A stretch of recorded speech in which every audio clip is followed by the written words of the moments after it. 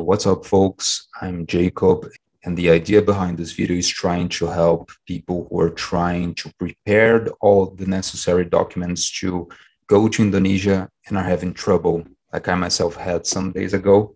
The problem is that due to the pandemic, we are supposed to install an app created by the Indonesian government called PeduliLindungi.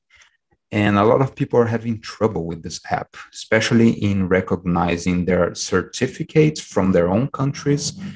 In my case, I'm from Brazil. I got all my 3 shots here in Brazil, and the database the Indonesian government had didn't recognize my vaccination, especially because the vaccinations in Brazil are not registered under my passport number, but under the equivalent of a social security here in Brazil. So I had to go to another website to register. Yeah, so that's the thing here. I'm just going to sum up. If you're trying to go to Indonesia, effective from April the 6th, you can enter the country via airplane. If you're from all these countries that I'm showing on the screen, if you are arriving in all these international airports.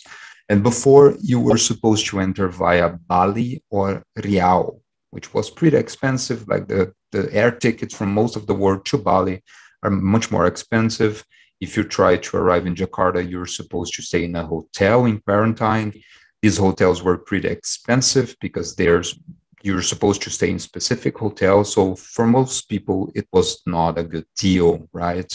And now you can go and enter Indonesia once you have all your shots and you register in these websites. So let me just show what's happening there. You're supposed to enter pedulilindungi.id, or you download the app and you enter your email, right? Go through this step. There you go. And you open. And they will send a code to your email. And you go there, it will probably go to your spam box, pedulilindungi.id. So mine is this one, right? And there you go. You have your account. Problem here is you have to go through a lot of steps. First off, you go here, Akun. If you are using the app, you will have down there a field called Bahasa. It means language in Indonesian. So you can change to English, Spanish, Japanese, and some other languages, right? I'm trying here the website, but it's relatively simple. And you go and you fill out all the information. Once you fill this, you go to Perbarui Profil. You will choose that you are national from another country, from a foreign country. The words are these, warga negara asing.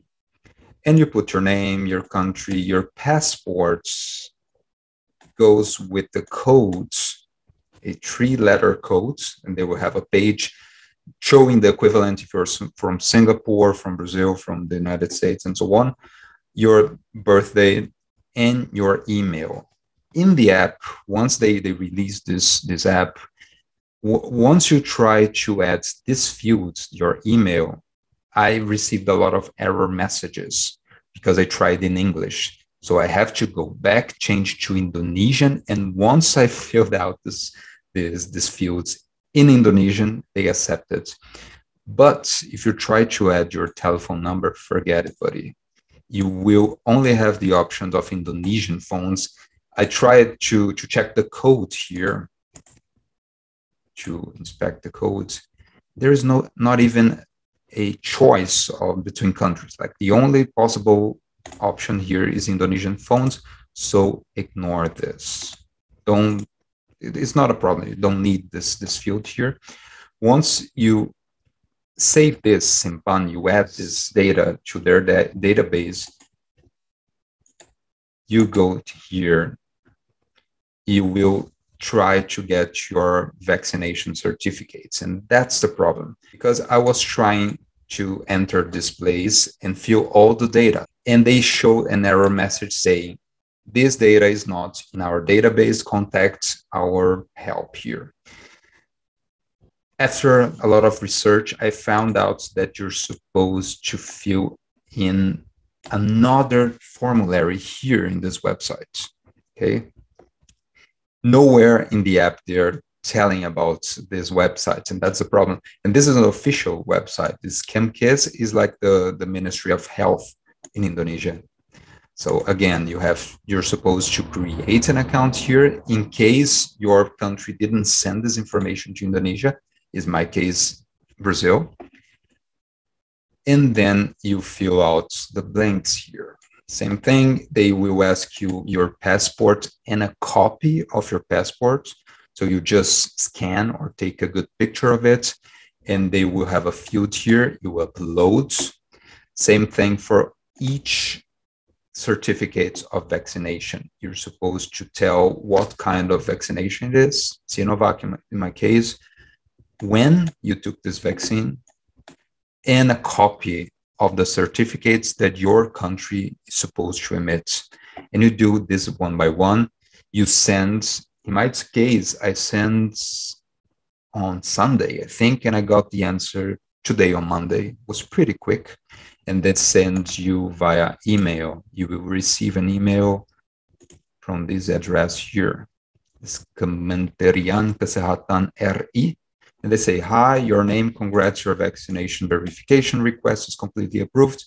Once you have this, you can go back to the PeduliLindungi app, and there your information will be available. And you go again to this certificate vaccine, you fill the information, and they say, if it checks, they will show you that you're good to go, okay? And it will be available here. Let me show you guys. It will show your name. You click your name, and they say already vaccinated.